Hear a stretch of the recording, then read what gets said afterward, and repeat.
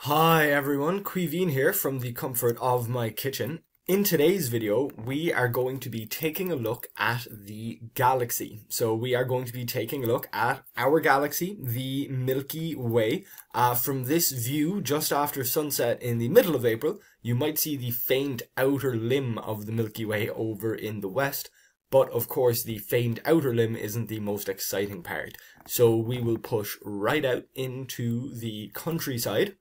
And it is still only the faint outer limb of the Milky Way that we can see here, and not for particularly long, given that the outer limb of the Milky Way there is setting over in the west. By the time the western sky is actually dark, by the time the glow of sunlight has completely left, that arm of the Milky Way is already pretty low in the sky, which makes it more difficult to see. But we can see here with Cassiopeia just over the north, as well as Vega and Deneb, we are going to see more and more of the core of the Milky Way. The top of the summer triangle, Vega and Deneb, are already up when the sun goes down, but we are waiting quite a while for Altair to come up. So we can see here almost 2 o'clock in the morning by the time Altair is a reasonable height above the horizon. It will be another month or two before the summer triangle is with us all night long, because we're still not quite into the summer. So here in the middle of April, just about 4 o'clock in the morning, we can see that the core of the Milky Way is clearly above the horizon. The sky is still reasonably dark, but the moon is quite close to the core of the Milky Way. We've now moved from the very middle of the month, the 15th, into the 16th, as we move across midnight into morning time. If we go back a couple of days to the full moon, we can see the full moon there on the 13th, more than bright enough to completely block out the glow of the Milky Way, even without any light of the sun creeping over the horizon. You know, here, just about 4 o'clock, there's definitely no sunlight yet, but the light of the moon is certainly enough to completely obscure the glow of the Milky Way. We can see that even when the moon actually lines up with the galaxy here, because this is later in April, the moon is, well, 77%, you know, it's still about 3/4 full. And we can see there's still quite a lot of light coming from the moon, but not as bright as a full moon. And of course, as we move later into April, you know, we can see that the Milky Way is clear of moonlight there. Later in the month, it's completely above the horizon. And we will have a period of time where the Milky Way is completely above the horizon before the glow of the sun comes up in the east. So we have a very definite clear view of the Milky Way here a little bit later in the month. You may have noticed there, as the moon goes across the core of the Milky Way, well, that means the moon is going along our ecliptic. Really, all of the planets pass along the ecliptic, and we can bring up the ecliptic line here. So this is the line of the ecliptic. This is pretty much the sun's equator projected out into space. And if we bring up the sun, now that we're later in April, we should have a good number of planets either side of the sun. Indeed, there's Jupiter, Uranus, and if we turn a little further, there's Mars. All pretty close to being on the ecliptic. And we can see there Mercury, Saturn, Venus, and the Moon, all reasonably close to being on the ecliptic as well. If we zoom in just a little bit over here, we should have Neptune as well. There it is, even closer to being on the ecliptic. So the ecliptic is roughly the sun's equator projected out from our perspective. So the Earth lines up perfectly with the ecliptic. We don't line up perfectly with the sun's equator. The Earth's orbit is a little inclined. The orbit of the moon, of course, is a little different again, going around our equator rather than the sun's. And we can see how that line passes through the core of the galaxy here. Now, our galaxy is a collection of stars. If we take, first off, a close look at the Andromeda galaxy, we can see how it is, well, it looks a little bit fuzzy, it all kinds of blends together here, but this is trillions of stars all going around a common center. This is even easier to see with a grand design spiral galaxy like the Whirlpool galaxy, which is way up here in the direction of the Plough or the Big Dipper.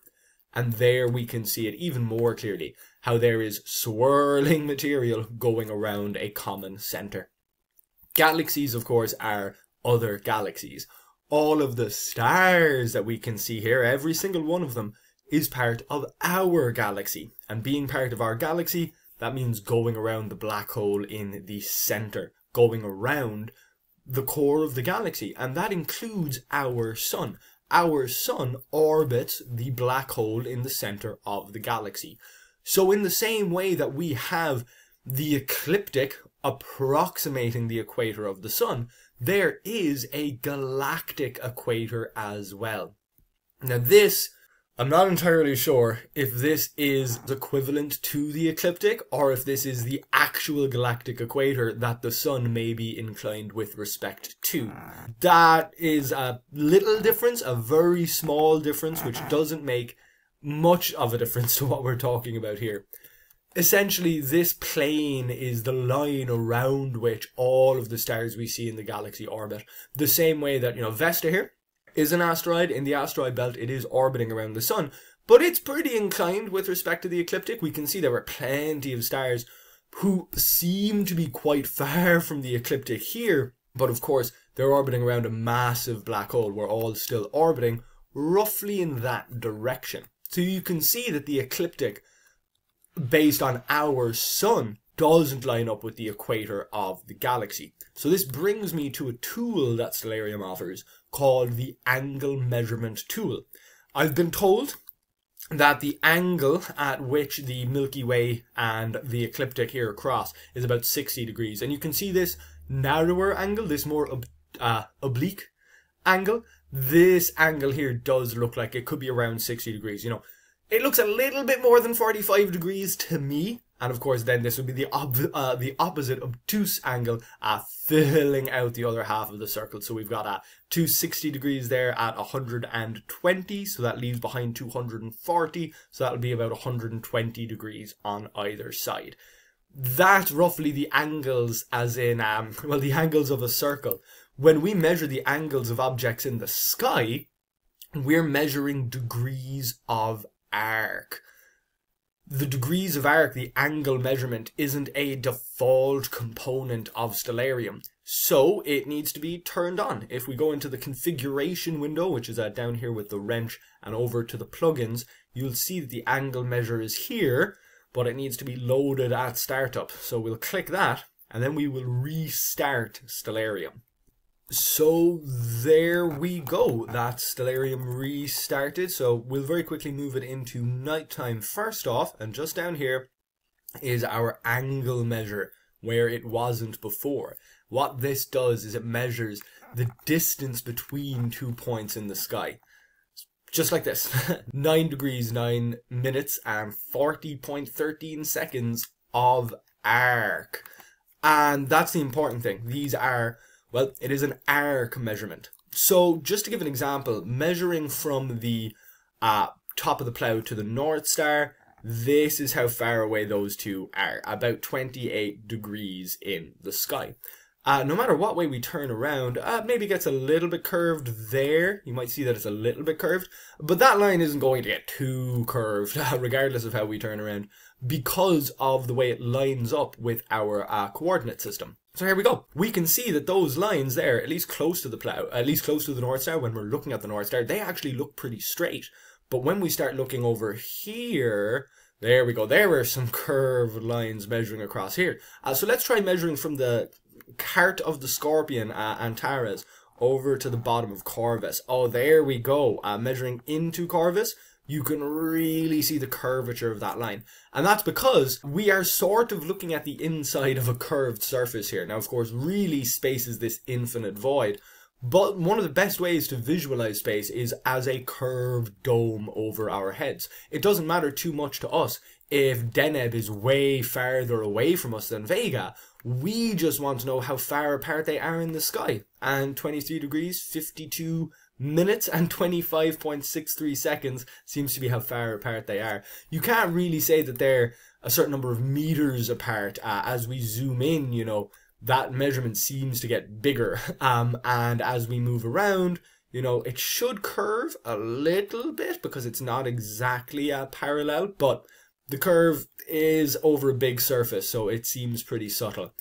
Either way, the angle measurement that we use in Stellarium isn't going to help us measure the angle at which our equator and the equator of the galaxy line up.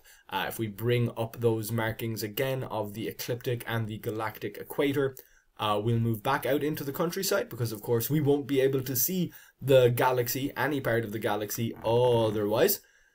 So let's get that out there. And if we come along, well, of course the moon is going to be in the way this time, but that's not too bad. We can see that, well, this angle measurement isn't going to measure an actual angle. 2 degrees there. That's how far apart they are in the sky with reference to the 360-degree sphere in which we live. But for the degrees of arc of a circle, that's definitely closer to 60 degrees than 2 degrees. Of course, this angle measure won't tell us the exact answer, so someone else might have to tell me instead. But hopefully you enjoyed this video investigating those two aspects of Stellarium and our sky. If you did enjoy this video, please do like it. And if you'd like to read some of this information, you can do so on my website, queevinscontent.ie. Thank you very much for watching, and hopefully I'll see you back here next time.